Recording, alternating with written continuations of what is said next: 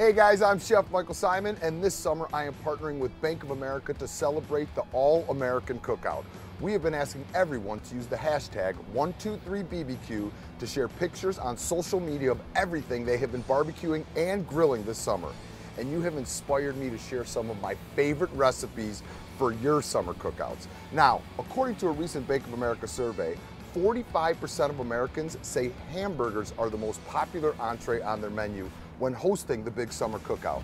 Now, I suggest you mix it up a little bit, and a great way to do that is chicken. So today, I'm gonna show you one of my favorite, grilled chicken thighs with lemon and a little bit of oregano.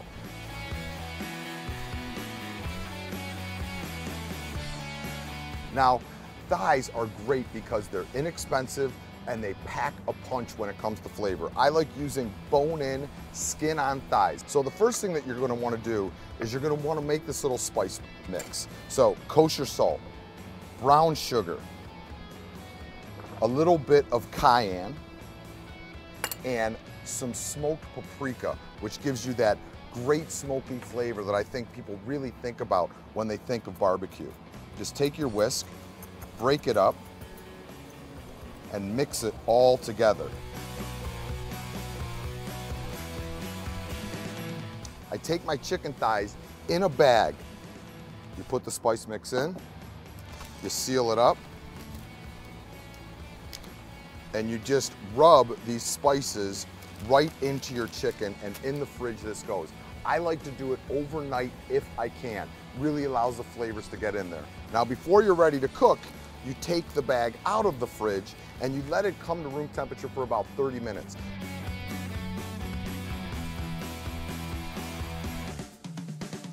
I have my grill, I set it up about 10 minutes ago to high, put the lid down to really let it get ripping.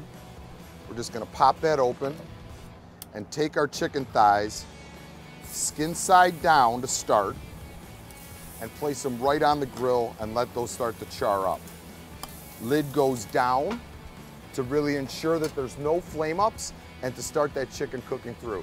Now, I love putting citrus on the grill, whether it's lemons, limes, oranges, grapefruit. You put them on the grill, and what happens is when these lemons start to char, their natural sugars come out and they get really sweet and delicious, and it's like, it kind of bumps up the flavor of the lemon. It intensifies it. We've had the thighs going now for about 2 minutes just to really get that nice char on the skin. And once I get these lemons loaded up, I'm gonna flip the chicken so we can continue to cook them. See that? Nice hot grill, great char. We don't have to worry about sticking that way because our grill was hot. We waited long enough so the chicken got that nice caramelization on it, which is why it's flipping so easily. Lid goes down.